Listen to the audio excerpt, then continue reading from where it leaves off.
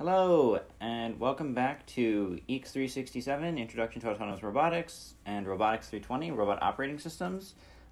This will be our fifth lecture of the semester, where we'll be talking about motion control and PID controllers, and also how they relate to assignment 2. And so kind of on a similar note, it's been, congratulations on getting assignment 1 complete. It's been really cool seeing your pendulums work, and seeing the continued good discussions we've been having in the interactive sessions and on Slack, and during the lab sessions. So I'm really pleased with how the semester's been going so far. And so before we get into today's lecture, I'll go ahead and minimize myself so we can all see the slides. All right, so the topic for today's lecture is motion control, and so how it is that we can control our robotic actuators. So you can see on the slide here, these segways would be one example of an inverted pendulum system that has to be controlled. Another way that we could think about today's lecture would be, as sort of thinking about it as the smooth criminal lecture. So if you're not familiar with Michael Jackson's Smooth Criminal video, this would be another example of sort of an inverted pendulum system. Which is a pretty impressive dance move, but from a roboticist standpoint, it's also a really interesting control problem and kind of control mechanism. So if you're not familiar, you can watch the YouTube video for that music video, or if you're interested, the term for that dance move, where they sort of lean forward in that inverted pendulum fashion, is what's called the anti-gravity lean. And so it turns out that some people are really, really well practiced at doing this, and so here's a couple of examples of some people that are really, really impressive with their sort of ankle strength and core strength in being able to perform this. So here's another one that's also goes really, really low. So as a roboticist, these are really, really impressive examples of control mechanisms. And so one thing that's that you'll typically see is roboticists will try and sort of imitate what they see humans do or what they see nature do in terms of their control or their planning and so forth. And so here's an example of someone that kind of cleverly put together a sort of Michael Jackson themed robot, which is quite cool based on this smooth criminal set of dance moves. But it's not just these sort of toy examples that we can come up with in robotics. There's also really, really, really impressive engineering problems at hand in modern robotic systems. So here's an example of a bipedal robot from the lab of Jesse Grizzle here at the University of Michigan. So this is a Cassie robot that's walking across the wave field just on North Campus. And so while it's not dancing here, it is still having to control all of the various actuators to maintain kind of stable balance and achieve sort of viable motion plan. And so they've done some really impressive work with these robots. So here's an example of that robot actually operating stably on a Segway. And so once again, it's really cool to see this kind of thing. It's really pretty exciting. And so one of the things though that's maybe the most impressive, right, is that the system here really is stable in its control. And so ultimately what that comes down to in terms of what's going to enable these robots to remain stable is that their controllers have to operate at a really high kind of frame rate, or like a really high refresh rate, right? So the controllers have to be very, very fast, and the control has to be applied very frequently in order for it to be successful, right? So kind of as a somewhat humorous example of what we might expect to see if the controllers were not operating very fast, right, or they weren't reacting to their environment, would be something like this, right, where the robot might kind of fall over and not be able to maintain in this case, that kind of inverted pendulum anti-gravity lean position. But in general, right, if the controller can't keep up with the physical kind of system that exists within, right, so with the forces that act on it, with gravity and friction and so forth, then the controllers ultimately are not going to be viable.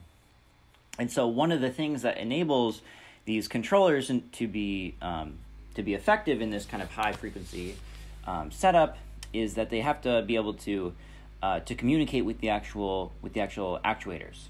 And so one way that we could think about control is it's somewhat like a sort of central nervous system within biological systems that's responsible for coordinating the actions within the software and also within the hardware. And so communication then between that software and hardware serves as a really crucial backbone to these control systems. So for example, if we look at the fetch robot and we try and kind of think about what the kind of control pipeline would look like, right? So starting out with, kind of at the center of this whole process is a computer, right? And so the computer exists on board the robot and is responsible for this control pipeline, where within this main computer, it's going to be communicating with a set of joints. And so for each joint, then you're going to have a separate controller that is actually being basically updated throughout time and being told how that controller should be applied to the robotic actuators, the actual motors.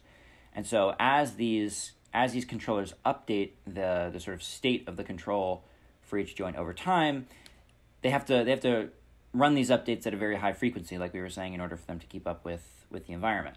And so what this looks like then in terms of like a realistic kind of setup on the hardware is you'd have a setup that looks something like on the left, where we break it up into a set of software components and then a set of hardware components that have to communicate.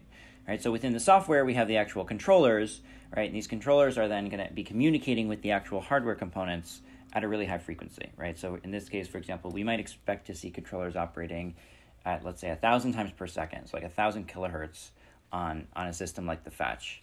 And so within that, then the hardware is responsible for essentially receiving the control signals that come from the software, from the computation side. So this would be implemented on basically like a motor control board, and that motor control board then is responsible for physically actuating whatever control signals come out of the software.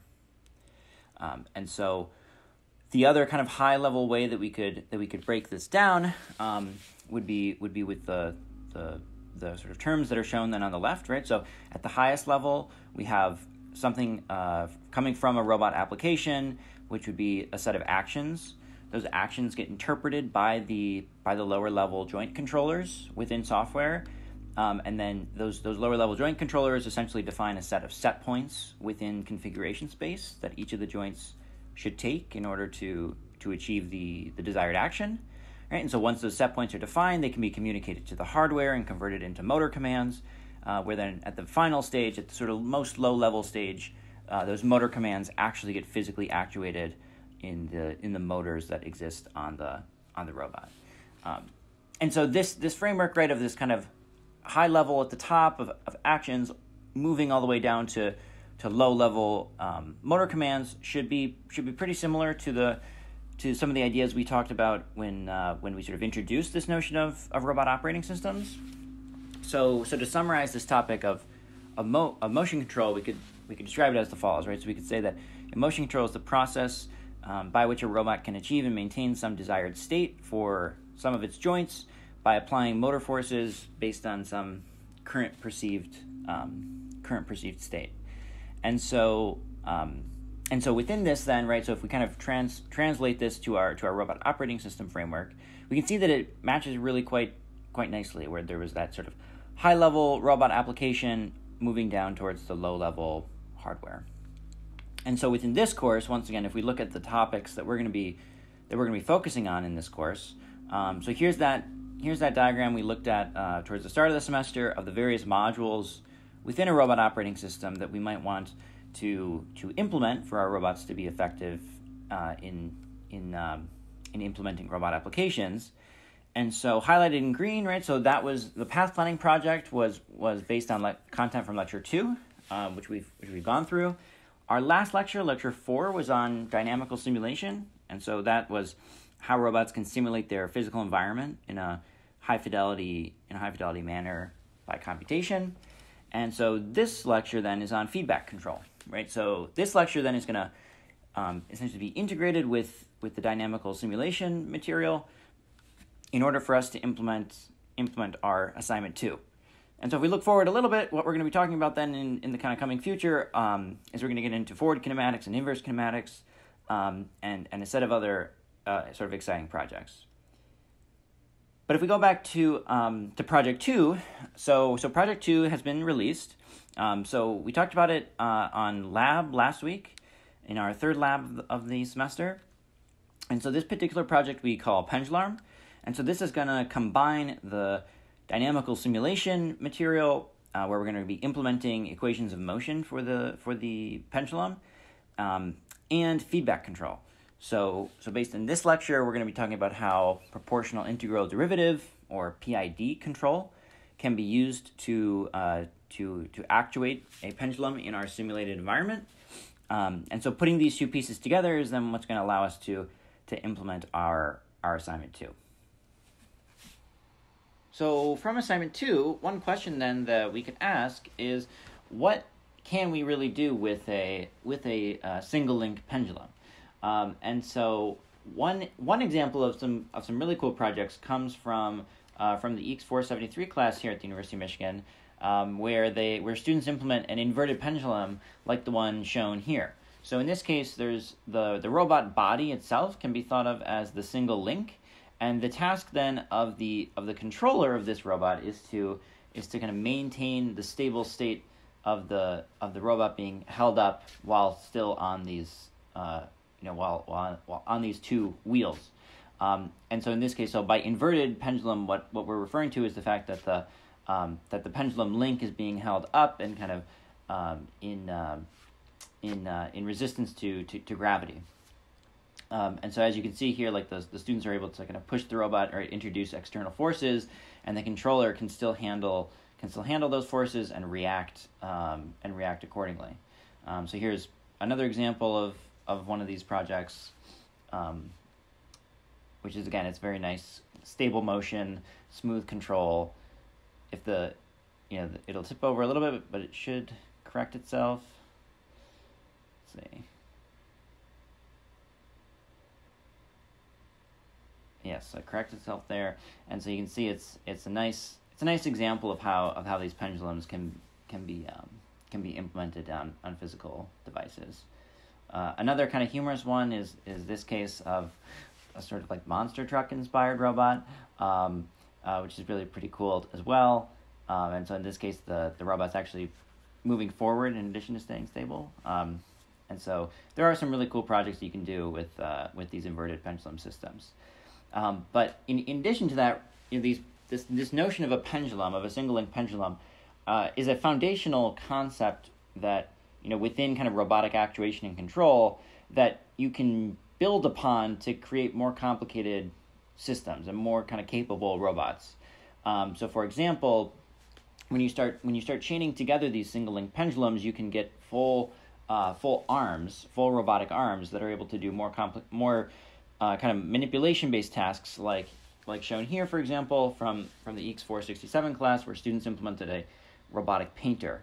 And so in this case, right, so if we look at this robot, what you'll recognize is that it really is just a series of single-linked pendulums that are sort of stacked in sequence. And so with that, though, you can then get the ability to not just have like an inverted pendulum, but you can have control of objects within the environment, and then you can manipulate objects and in this case paint a nice picture. Okay, so before we go into control for the pendulum, let's briefly revisit the topic of dynamical simulation that we talked about last lecture, just with a few examples in addition to simulating the pendulum, just to kind of motivate some of the integrators that we talked about, and to demonstrate some of the kind of exciting possibilities that we can use our physical simulation for. So one kind of exciting example is shown in this demo here. So if you click the link in the slides, you'll be able to see it, or I will change over and we can take a look at it. So if you follow the link, you'll be taken to this CodePen page that looks like this, And so this is showing a really neat demo of physical simulation based on a Verlet integrator, similar to the one that we're implementing for assignment 2, where the difference is that instead of implementing a simulator for a single link pendulum, what the creator of this example has done is they've implemented actually a physical simulator for sort of a mesh cloth. So you can see here. So as I interact with the cloth, so as I kind of click on the screen and drag my mouse, the cloth is fully simulated. It's fully simulated in this environment. So you can see that there's interactions between the different kind of particles within this mesh, and then how they react with gravity and the dynamics of the environment. And so it's really kind of a cool simulator. So you can kind of be gentle with the mesh, and it'll sort of have this smooth behavior. But you can also be much more kind of chaotic with it, also to the point of actually breaking the mesh. So if you kind of move, like kind of swing it back and forth enough, you can see it'll sort of tatter in certain sections. And so as you do that, it can tatter more and more, right? And it still maintains this really quite realistic simulation of what you would expect to see in a real mesh cloth. But you can keep doing this all the way to the point of like really just destroying the mesh completely. And so it's kind of fun to do that as well. And so this is just kind of a fun demo to kind of show one, another possibility with our Verlet integrators. So if we step back now, let's talk about how this simulator is working.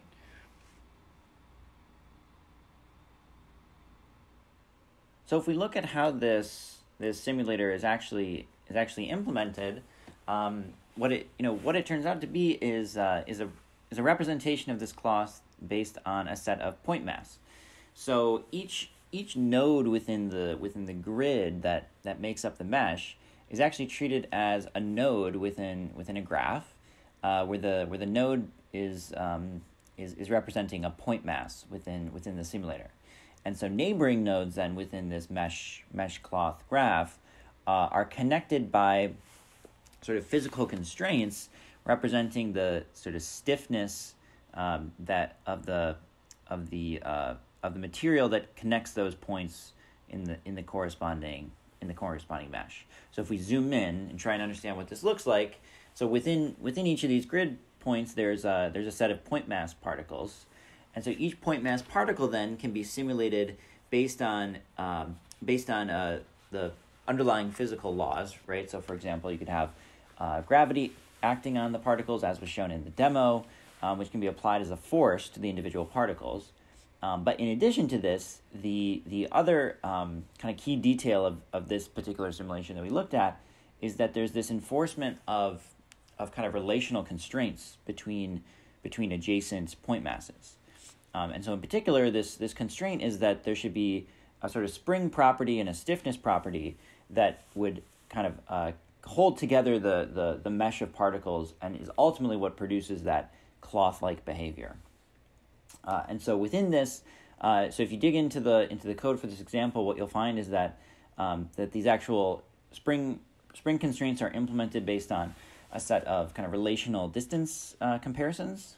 And so we're not gonna dig too much into this, but if you're curious, this slide has some of the equations, and if you dig through the code, you'll see more. But essentially, it's that combination of applying the physical laws, which is what our simulators for the single link pendulum will do, but then in addition, incorporating these spring constraints in order to keep the particles kind of related in a mesh-like fashion. And so this type of spring-based constraint simulation is not only applicable in that kind of simple example we looked at, but you can extend it to more realistic simulations, like the one shown on this slide, which we'll take a look at in a moment. But just to preface, so this animation here is built on Three.js, and so Three.js is this rendering library that we're going to be using starting in assignment 3. So for doing three-dimensional rendering in the browser. But this particular demo that we'll look at here just shows a more complicated way that we could use simulation of a mesh cloth within a nice physical environment. So if you navigate to this page, you'll see the simulator like the one shown here. And so this is a live simulation of this mesh cloth attached to actually a robotic arm, and behind it then is a set of blocks that are fully simulated in conjunction with the robotic arm and the mesh cloth. So to give an example here, so as I press the controls here, what will happen is the robotic arm will begin to actuate, and so you'll see the mesh will be simulated, and it'll actually have an effect on the blocks within this wall. So you can see it's knocking the blocks over. So this simulator is even a little bit more advanced than the one that we looked at a moment ago, where it can model collisions between the different point masses that are represented within the environment. So the point masses on the mesh and the point masses on these colored blocks. And so, this is actually pretty cool. This is actually, quite similar to what we're going to be working towards. We're going to be working with more realistic robots than just this simple 1 degree of freedom arm. But this kind of gives a nice example of what you can do with 3JS, and also what you can do with physical simulators like the ones that we're implementing for assignment 2. All right, so let's go back to the slides. Now that we've taken a look at dynamical simulation and had a little bit of a refresher on that topic, let's also go back briefly and revisit the pendulum, and specifically how we're defining the state of the pendulum as we start to move towards the control topic.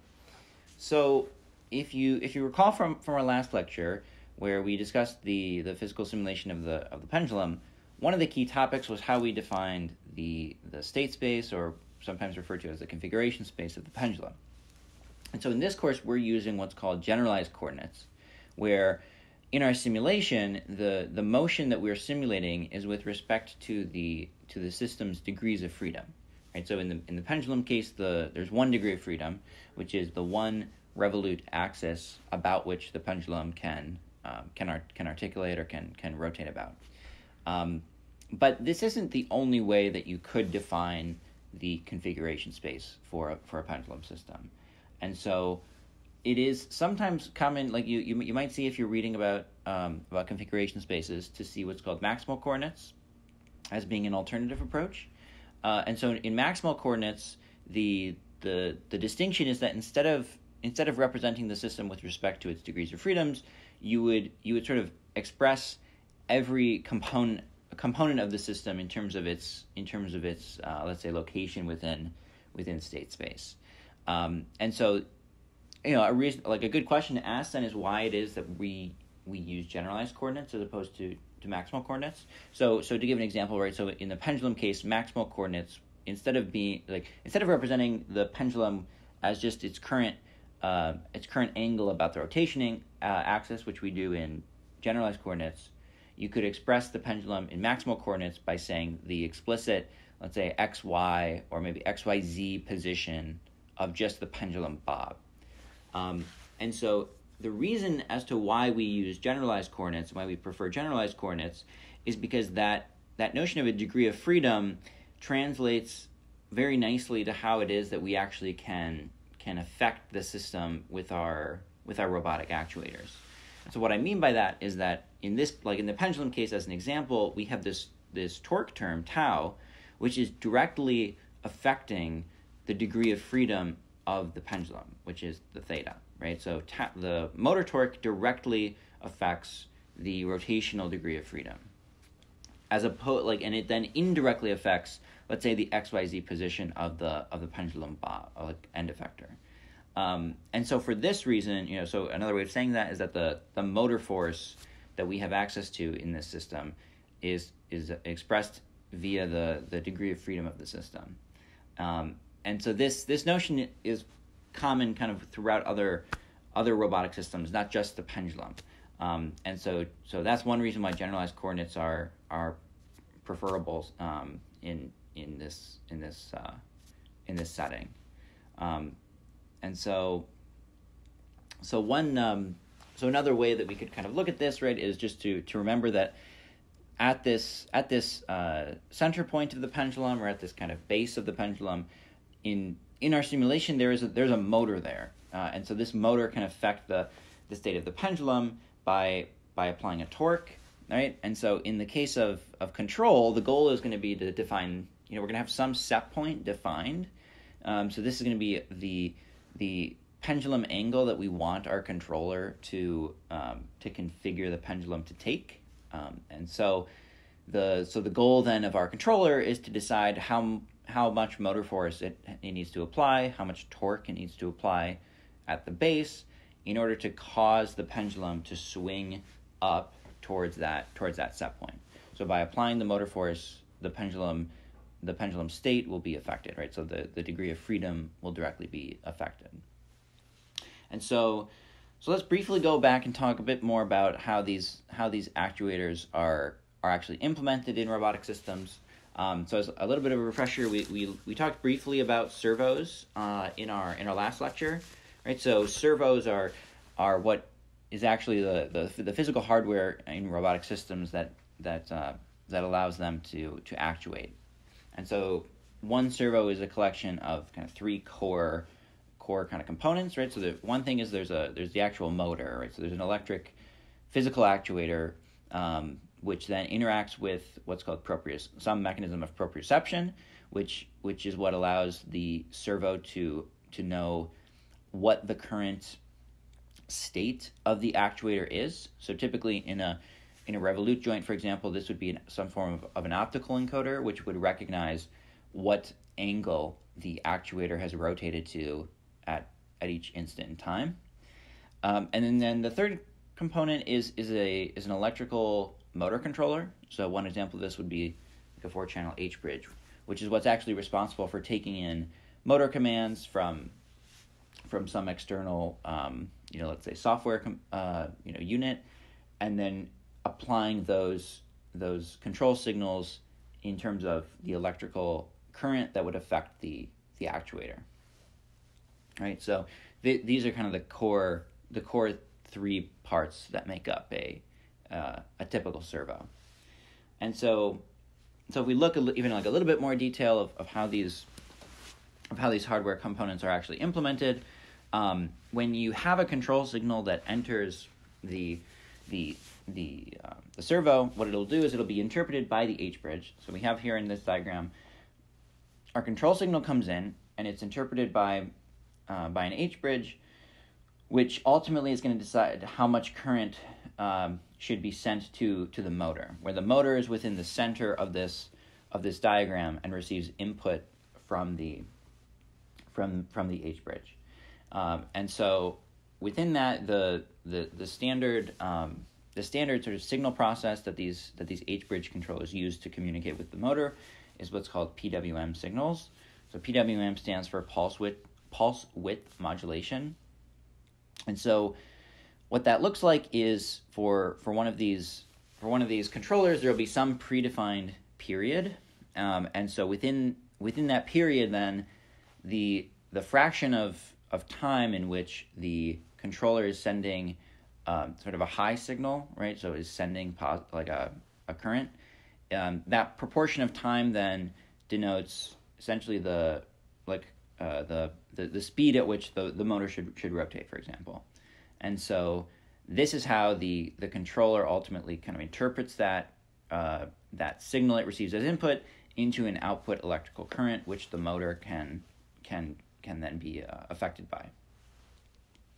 And so if we look then at how these PWM signals are going to affect the motor, there's four switches within the H-bridge, which are shown in this diagram. So there's A, B, C, and D denote electrical switches, and by turning off or turning on these different switches, that's how the H-bridge controller can actually affect how the motor is acting in terms of its sort of direction of rotation or whether or not it's even rotating to begin with. So within these four switches, there's then obviously a number of different ways in which you can affect the motor, right? So for example, if the H-bridge wanted to cause the motor to spin forward, it would switch on A and D, which would allow current to flow through the motor in such a way that the motor would spin in a, let's say, clockwise or spin forward direction. Alternatively, if you switched B and C and left A and D unswitched, then the current would flow in the opposite direction. So the motor would then spin counterclockwise, or we could say spin backward. So these are two possible effects that the H-bridge controller could have on the motor, but there are others, right? So maybe these are questions maybe worth thinking about just to see if you can kind of test yourself, right? So this is not a hardware class, but we do want to briefly kind of cover some of these key ideas as we start to get into control. And so one question might be, what would happen to the motor if there were no switches turned on? Right. Well, if there were no switches turned on, then there would be no current flowing through the circuit through the motor, which would result in no torque on the motor. If we then ask, well, what if C and D were on? Well, if C and D were on, then you'd have a negative torque, so this would be a braking action. Similarly, if just A and B are switched, you'd also have a braking action. And then maybe the most important out of these is if, like, let's say you put A and C on, that would be bad because you'd have a short circuit, and so ultimately you would probably destroy a number of the electrical components. So that one is one to avoid. But these are the possible interactions that your H-bridge controller can have with the motor. So within this then, as we just looked at, right, so the servo controller is going to generate some signal. It's going to be sent to the H-bridge. The H-bridge will decide how to affect these switches to ultimately affect the motor's actuation. And then within that, then there's this encoder which is built into the servo, and that encoder then is going to send the joint state as the H-bridge is acting back to the servo controller, so that the servo knows what the state of the motor is in terms of its rotation. And so as the motor is turning, this optical encoder is sending back signals to the servo that are based on the light that's being occluded by a device within the encoder, which is illustrated in the red box there. So basically, as the motor is turning, there's this variable amount of light that's allowed to pass through these little kind of windows, and based on that, the servo can interpret that signal of to decide what the current rotation state of the motor is. And so what these encoders ultimately are doing, right? So by measuring how much the motor has turned over time, it can kind of accumulate that information and then know what the current state of the motor is. Right. So for our class, right, so again, this is a software class. So how are we going to be implementing a servo controller is probably one thing that you're asking. And so the answer to that, right, is in simulation. So we're not going to be worrying about those low-level nitty-gritty details of the H-bridge. We're going to be implementing this controller in our simulated environment, which is going to allow us to focus more on the higher level kind of control aspects and not the low level electrical details. All right. So within our pendulum environment, right? So we're going to have a servo controller that's controlling the motor at the base of the pendulum, right? So the goal is to apply this motor force so that we can control the pendulum towards a desired set point angle. And so within that, then let's talk about how this servo controller is going to be implemented. So this diagram is one way to think about how our controller is going to be interacting with our robot.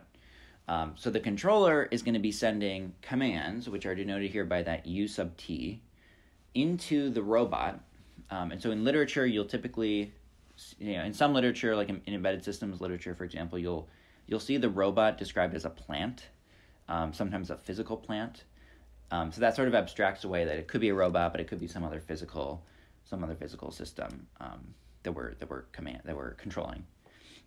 So once the command has gone into the robot then decides on some output state to take, right? And this might be based on the physical dynamics of the robot, or it might be based on the physical constraints of the actuator that this robot has access to.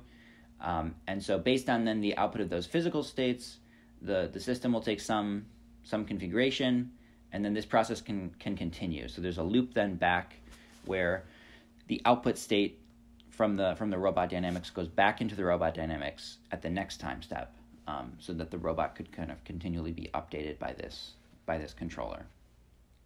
And so if we look at this then in a little bit more detail, so if we focus in on this robot dynamics, one way to think about this is we're sort of modeling how the robot is going to change over time based on some command. So we could say that the change in the system, so x dot, right? So how the system changes is a function f of time, the current state of the system x, and some command u. So for our pendulum case, this command u is what we can think of as the motor torque within our equation of motion, right? So this torque is really the only way that we can affect our pendulum.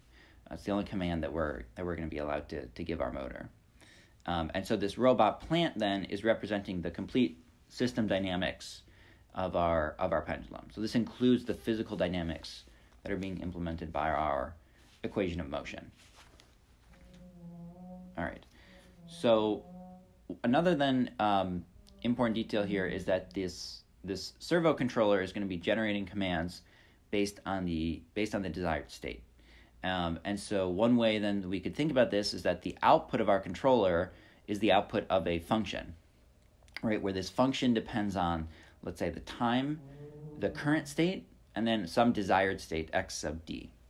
Okay, and so pi, if you're within literature, pi is typically referred to as a control policy, and so it's canonical to define any control policy based on a function pi. If you're wondering why it is we use that notation. And so within these control policies, there's a few different ways that they can be implemented. So broadly, there two categories of control policies are shown on this slide. So the first would be what's called open loop control. So in open loop control, the controller is going to generate some command to send to the robot that's agnostic to what the current environment is, right? So it's ignoring what the current, like any sensor input that the robot might have had access to, or any knowledge of what the robot's state was at the previous time step. The robot is just going to continually send these new actions and ignore any. It's just not even going to have access to that, to those sensing and to that other sensing information. So that's open loop control. The distinction then with closed loop control is that the controller explicitly does have access to feedback from the environment. So in the diagram below, there's this loop that's closed, you could say, or there's this loop that feeds back from the robot state X back into the controller.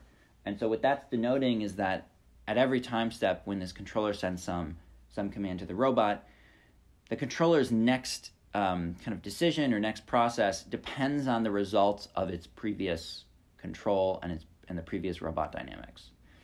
So notationally, in the case of open loop control in the upper half, the command signal is a function of just the control parameters and time, whereas in the lower half, in closed loop control, the control signal is a function of the control parameters, time, and the state of the robot at the current time step. And so this is kind of like the high level difference. And so then you might be wondering like when it is that we would want to use open loop control or when it is we would want to use closed loop control. And so the answer is it depends really on what it is that we want our robots to be doing. And so this is a kind of a fun question to think about, right? So when you see robots, one of the first things that you can ask yourself is that robot using open loop controller or closed loop controller?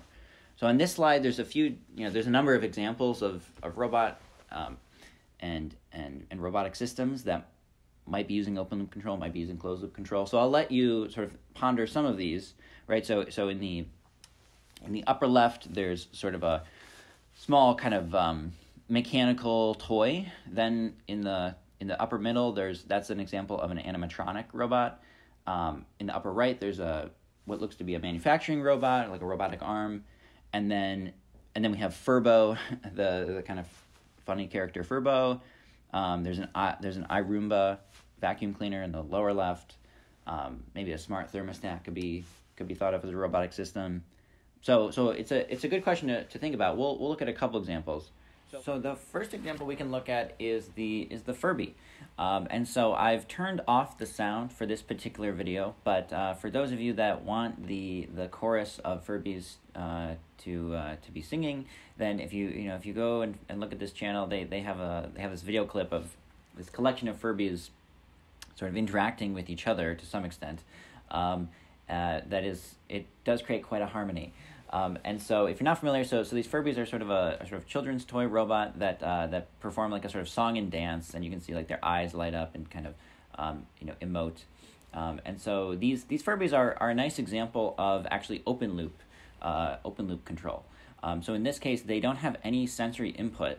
Their whole routine, their whole dance routine and singing routine is pre-scripted. Basically within the robot itself, there's a cylinder that has kind of etched into it the various sort of internal controls that then affect the dance routine. So this is an example of open loop control because there's no feedback from any sort of sensor input, and the dance routine doesn't change based on the environment.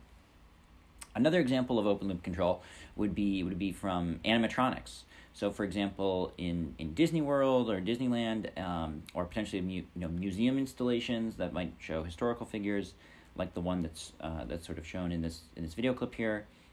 These are examples again of open loop control robots that don't take any sensor input, but simply have a pre-recorded script that they follow through in terms of their actions, and that doesn't change based on the environment. So this is a really so this open loop control is a really nice kind of policy to use when you want like guaranteed behavior, and when that behavior shouldn't depend on the environment, like is the case in these kind of museum installations.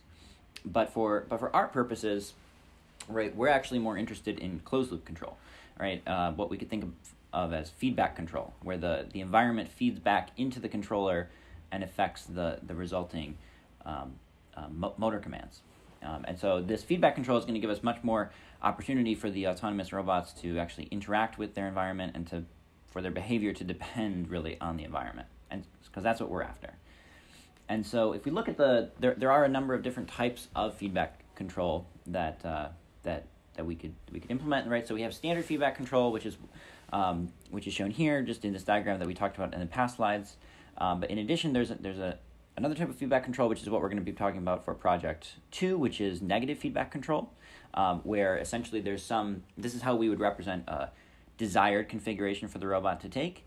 And so based on that, the difference between the current state of the robot and the desired state, that then is incorporated into the controller's input.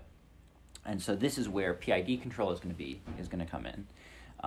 In addition, there's another type of feedback controller, which is negative feedback and feed forward control. So this feed forward component that's added in the final schematic here is meant to denote sort of meant to model cases where the controller would be able to anticipate essentially like effects in the environment and then incorporate those into the control. Right, so this could be for things like counteracting gravity or counteracting wind resistance, things like that could be anticipated without having to directly observe the environment at the current time step. You can incorporate those mechanisms into a feed-forward controller. But for our purposes, and for the purposes of assignment 2, we're going to be focusing on PID control. So this example of negative feedback control. So the acronym PID stands for proportional integrative derivative. So anytime we say PID control, we're talking about a proportional integral derivative control. And so ultimately what this control model comes down to is it's a sum of different response errors. So in the diagram here, we have 3 boxes for the proportional term, the integral term, and the derivative term in the green, blue, and orange boxes respectively. And so these error terms get summed within the summation circle. And that then is what forms our command, our control command. And so this PID control is modeled on a sort of mass spring and damper system, which we'll talk about. And in addition to that, the controller, when we say it's responding to error, the feedback is trying to correct some delta between the current state and the desired state.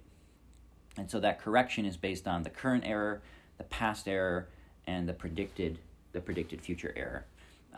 Which we'll go into.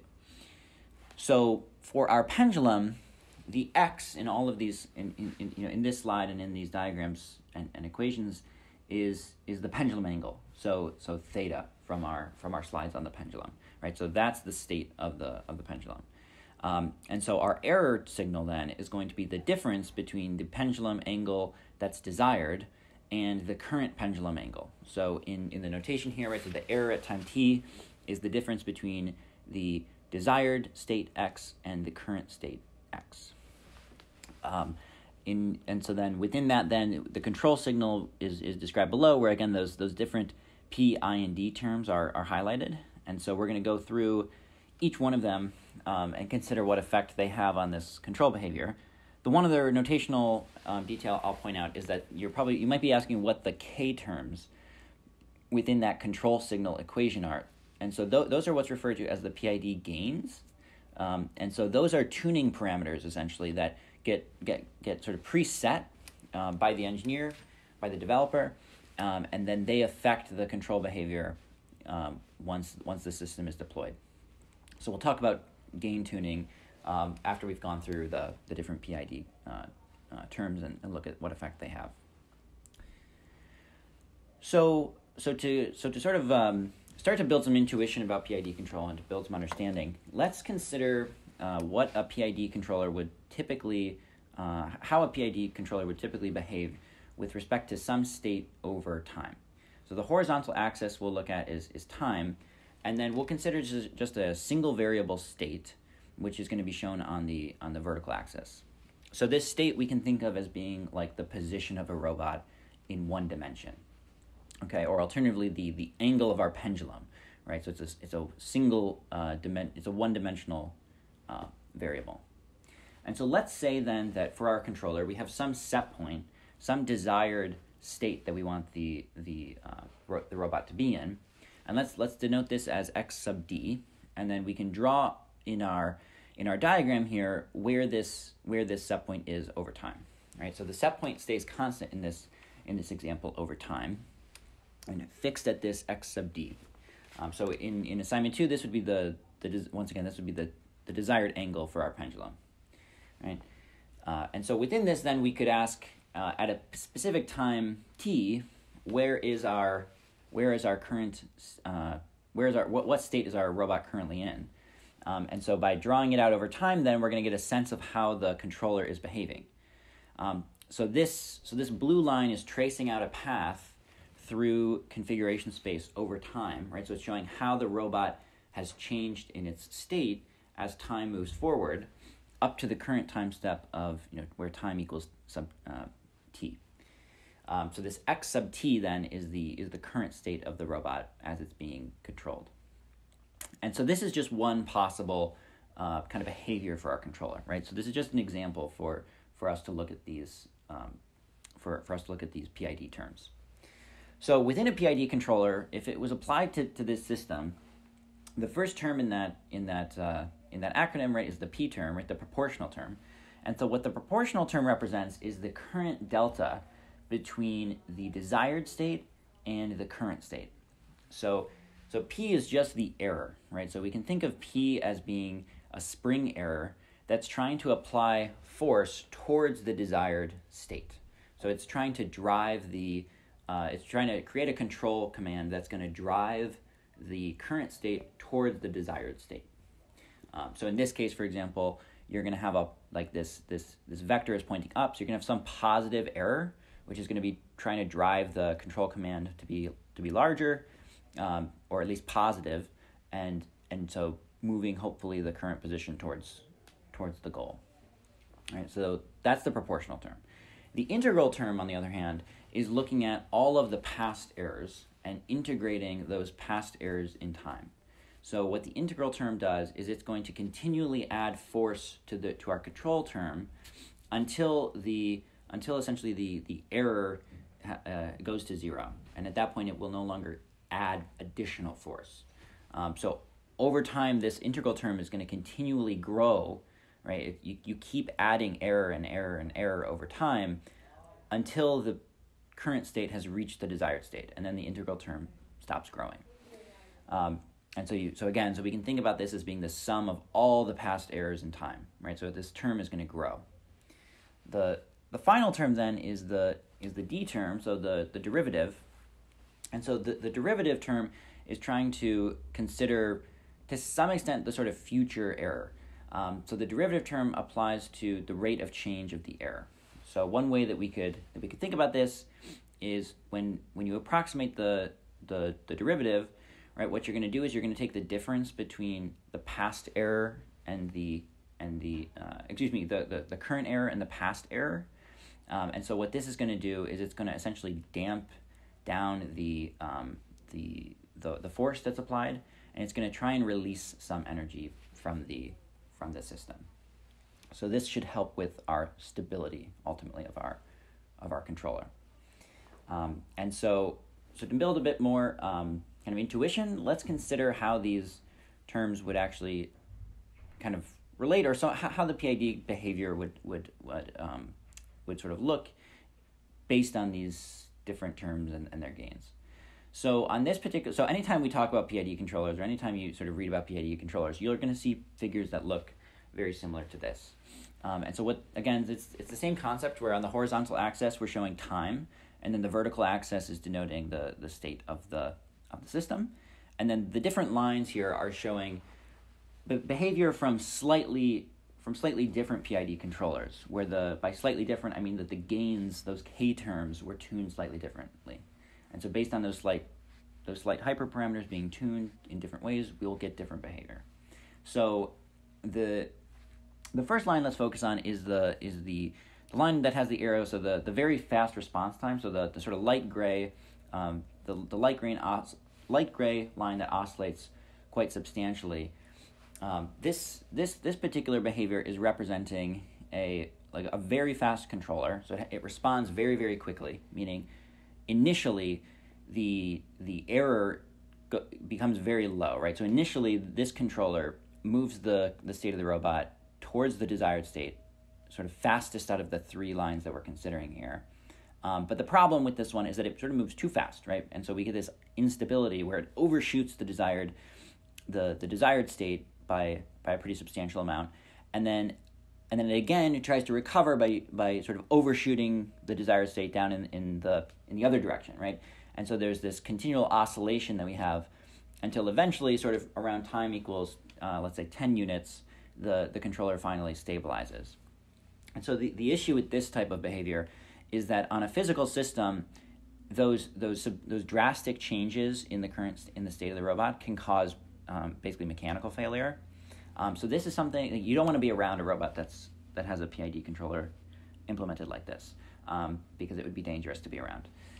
On the other hand, then, if we focus on the solid black line, this would be a PID controller that has what we might call like acceptable stability, where it doesn't have that substantial oscillation that we saw in the first PID controller, and it's not quite as fast in its response time, but it does still achieve the desired state at around let's say like time equals 9 or 10. But again, it's much smoother in its control. It doesn't have those wild oscillations about the desired state. And then finally, in the sort of lowest line in this figure, which has the arrow denoted very stable performance. So this particular PID controller would be sort of an underpowered controller, where it does eventually reach the desired state, but the response time that it takes to reach the desired state is much longer than the initial two controllers. And so as a result, this might not be a suitable controller for cases where the robot has to take actions in a finite amount of time. It might just be too slow, too underpowered. So this kind of visualization is good to build some intuition about how PID controllers can possibly behave depending on their tuning. But let's go and look back at our model of the PID controller as a spring and damper system. So once again, this was our schematic of how the PID controller can be thought of in terms of accumulating these different PID terms. And so one thing that we can consider is if we focus on the proportional term, so the P term, this term actually can be thought of as describing the motion of a mass spring damper system. And so from kind of some somewhat elementary physics, there's this notion of Hooke's law. So if you ever studied in physics spring and damper systems or oscillating springs, this might look familiar. So Hooke's law describes how these mass spring systems can be affected by force in relation to the displacement of the current state of the mass. Right. So in this particular equation, the force is capital F. The x would be the displacement of the mass from some set point, and then the k denotes some spring stiffness that is a property of the actual physical system. And so this spring stiffness within our proportional term is the gain. So we have the flexibility of changing our gain, our k term, in order to achieve the sort of spring effect, the sort of spring damping behavior that is ideal for our robots. And so another way then that we could sort of visualize this notion of a spring damper system is in this particular figure here. And so what it's visualizing is how depending on the compression or the elongation of our spring, which would correspond to the displacement in the position of our robotic state, depending on that displacement, the amount of force that's being essentially applied to the system, which in the robotic case would mean the amount of control command or the amount of torque that we're applying, will change. So for systems that are very, very elongated, there's going to be a much greater amount of force being applied, whereas for systems that are much more compressed, there's less force being exerted by the spring, right? So similarly, in our case of the PID controller on a robotic actuator, for cases where there's a very large displacement within that P term, there's going to be a much larger control command, right? Like a much larger force being applied. Whereas for cases where the displacement between the current state and the desired state is much smaller, so there's kind of like that compression state, the force and the control command that's being applied is going to be much, much smaller. And so if we go back to our figure here, right? So another way that we could sort of analyze these different behaviors of our system would be in terms of the sort of stiffness of this spring dampening model. So for the controller we looked at that had that overshooting behavior, we could consider that to be an overstiff spring that causes that sort of wild oscillation. On the other hand, the reasonable controller in green, which is shown as the green line here, would be a case where the behavior was acceptable. And then finally, the understiff line is again denoting like this concept that there's sort of not enough force that's being applied by this spring in order to kind of remove that displacement that exists between the current state and the desired state. Okay, so within this then, so the next thing that we could look at again within this spring damper model would be the dampening term. So if we focus on the D term within PID control, we can add it to our model of spring dampening, as is shown on this slide. So what we've done is we've taken our spring system that we looked at before, and now we're adding the dampening term. So in the equation, the negative b x dot term can be thought of as like a corresponding to our D term from the PID controller. If we assume that there's a constant set point, then whereas in the D term we have a derivative with respect to error, we can instead think about as a derivative with respect to position, which is shown in the equation for F equals negative kx minus b x dot. And so what this corresponds to in a physical system then is shown in the lower left, where in addition to having a spring attached to our mass, we've added now a physical damper, right? And so the purpose of this damper in the physical system is to remove energy, right? So we're trying to release some of the energy that might have been built up. And so mathematically, what we do with the D term in PID control can be thought of in the same way. So so this term is used to release energy and to try and essentially dampen the control commands. So if we go back to our PID controller kind of profiles and we consider what behavior might be caused by by changing the dampening term. So this slide gives some visual intuition about what you can expect if you have an overdamped or an underdamped system. And so the main thing just to point out is that the more damping you have, the smoother the behavior you can expect. So there's going to be sort of less overshoots and less extreme overshoots, which is what the black, like the dark black line is illustrating. That's an overdamped system. Whereas the less damping you have, you're going to tend to have more overshoots from the desired set point, and they will typically happen more frequently. So as you tune your PID controller and as you tune the dampening term, thinking about how you want your system to behave with respect to sort of smoothly approaching the desired state is a useful strategy. Okay, so we've looked at the proportional term, we've looked at the derivative term. So the final term then that we'll look at is the integral term, which we can think about as trying to account for the past error that has built up in the system. So another way of saying that is that the integral term handles steady state error. So when we say steady state, what we're referring to is a case where our system has essentially stopped improving with respect to the desired state. So so for some reason the control commands that are being sent are no longer moving the system towards the desired state. And so this could be caused by some external force, right? So this could be caused like a gravity term. It could be caused by a weak motor or other kind of system errors. And so PID compensates for these types of errors by trying to accumulate the positional error over time and incorporating that accumulation into the commands that are sent to the controller, or to the motor rather. And so what this then would look like, again going back to our kind of PID profile plot, would be the following. So as you change the tuning of the integral term, just as we saw for the P term and the D term, we'll expect to see slightly different performance with respect to our controller arriving at the desired set point.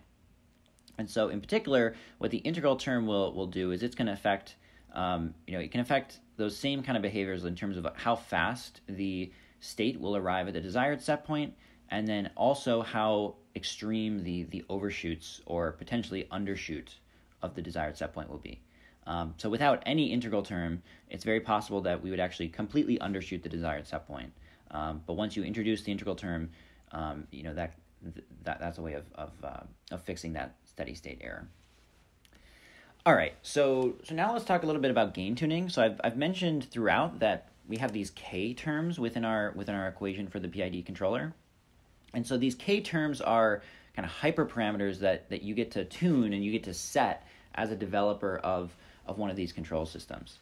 And so just implementing just the PID algorithm without these gains being tuned will not necessarily result in good performance or a good controller. And so the reason for that is that depending on the system, depending on the physical system, meaning the effect of gravity or friction or the strength of the motor torque, right, all of these components, these will affect the PID algorithm. And so the gains then are a way of accounting for those system-specific settings and trying to ensure that the algorithm works effectively in those unique system settings. And so selecting these gain terms is going to have a very substantial effect on the performance of the PID controller. And to be honest, PID gain tuning is somewhat of an art. It's not strictly a science. And so choosing these gains carefully is going to be an important detail for your assignment too. So this slide here is meant to help with the gain tuning, right? So we say it's more of an art than a science, but there are some common kind of behaviors that you can look for in your PID controller, and then infer how the gains could be changed to improve the performance. So I'm not gonna go over too many of these. The main ones maybe I'll point out is if you have steady state error, then what you want to do is focus on the K sub I, so the integral term. In addition, then I would say if you have overshoot, you might want to consider increasing your proportional term, and following this particular table as something of a heuristic, so it kind of guides your tuning, is a good idea. But it's not a strict rule. I mean, you as you tune your gains, you're probably going to deviate from this in some ways, and that's okay. One other topic on PID tuning, if you're curious about a somewhat more, instead of sort of hand tuning, if you're curious about a more mathematical approach, you can read into this Ziegler-Nichols PID tuning. So this is an approach that is more kind of mathematically founded, but we're not gonna focus on this. We're not gonna require it for this course because you can tune the gains by hand and achieve very desirable performance of your controller. But if you're curious, this is something you could explore on your own. In addition, then we can point out a couple of approaches that we on the course staff have used for tuning our controllers that we find is useful. The first thing is to start with all of the gains at 0 instead of starting with them at let's say 1, and then to begin by introducing the terms kind of one by one. So we typically would start with the proportional term until we roughly meet the desired state. In our systems, we likely won't have undershoot error, but we could have overshoot error. So this KP term is the first one that we introduce, and then based on the overshoot that we see, then we would introduce the derivative term, and then finally, if we still are kind of unsatisfied with the stability, then we could introduce the integral term, and until we reach some desired kind of criteria for our performance in terms of its stability.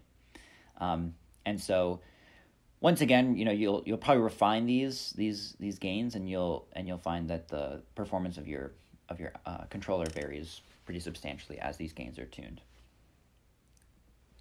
Okay, so with that, now that we've covered the PID controller, now let's try and put the PID controller together with the dynamical simulation that we looked at last lecture, so that you'll be all set for Project 2. And so once again, so for Project 2, we're implementing the pendulum system, where we're going to do both dynamical simulation of the physics of the pendulum, and then we're going to control the pendulum by applying a motor torque. So from the previous lecture, we looked at how we can derive the equations of motion for this simple pendulum, and we talked about then the integrators, the Euler integrator, the Verlet integrator, and the velocity relay integrator, right? And so schematically then what we can kind of do for picturing how this physical simulation will be implemented is it's going to be implemented in this loop fashion, right? So starting on the left side of the loop, right? So we have some initial state of the pendulum at time t, which is given by the pendulum angle and the angular velocity. So this is theta sub t and theta dot sub t. So this current state of the pendulum goes into our pendulum dynamics, which is based on the equations of motion for the pendulum, and that then produces an updated state for the next time step, which is the xt plus dt. So this dynamics is getting implemented in a loop fashion, right? So iteratively over time, every time the pendulum gets animated, this simulator will run one step forward and predict the state at the next time step. So this is going to be happening in a loop. And on top of it, then we're going to implement our feedback controller, which is based on the PID control algorithm that we discussed in this lecture. And so the way then that we can schematically draw this is given here in this diagram. So it's going to integrate with this physical simulation that we have in the pendulum dynamics. And so the way then that the simulator works is, once again, we can imagine starting with the current state of the pendulum given by an angle and an angular velocity. From that pendulum state will go into the dynamics and update the time step at the next time step. But in between that update, we can calculate what the PID control term is going to be. And so how this works is that you follow the current state up into the error module, right? So the error is going to be based on the delta between the desired state of the pendulum, which is the desired angle, and steady angular velocity, meaning no angular velocity. So the error is the difference with respect to that desired state and the current state, right? So based on the error, you can then calculate the PID control term, which gives you the torque, so that before you calculate the state at the next time step, you know what the torque that's been applied to the pendulum is. So you can think about the controller as being implemented just before the pendulum dynamics gets updated for the next time step. And so if you implement it in this fashion, what will happen is that the state of the pendulum at the next time step depends on the control from the current time step. And so that's how we're going to get the behavior in our controller that we're looking for in order to control the pendulum arm.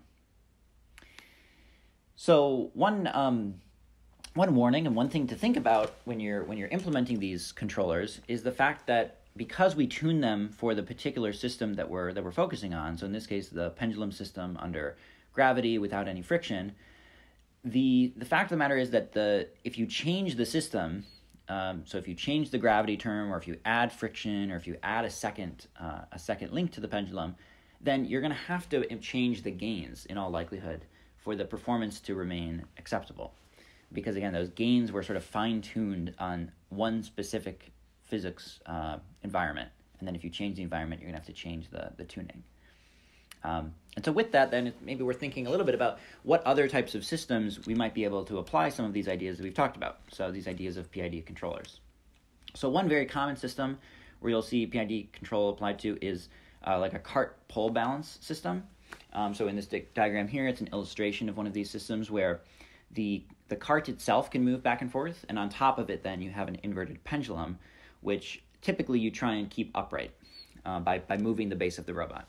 So in this particular example, it's an implementation of this cart pole balancer, and so you can see the person is sort of introducing external forces into the system, but because the cart has a pretty impressive controller on top of it, running the control for it, the inverted pendulum that sits on top of the cart stays stable.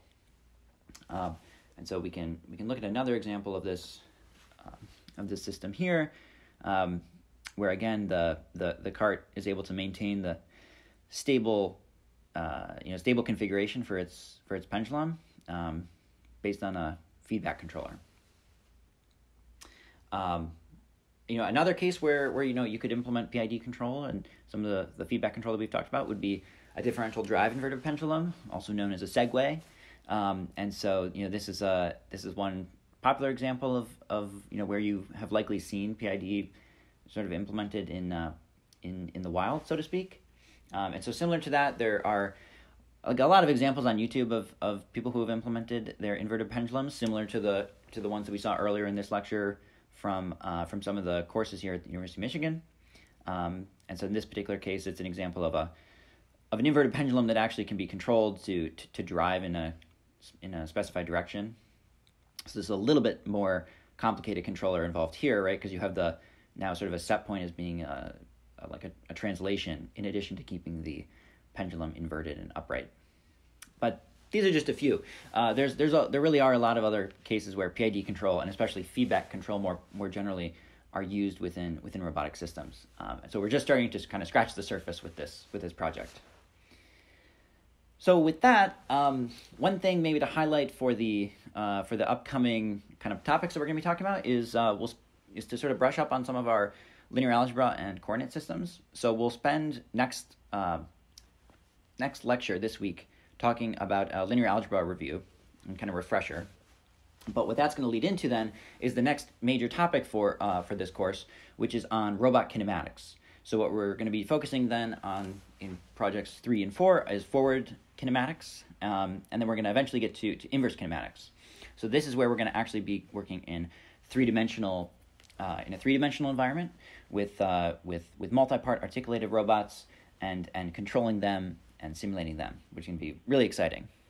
And so with that concludes our 5th lecture on PID control. And so thanks for watching, and I look forward to seeing you this week.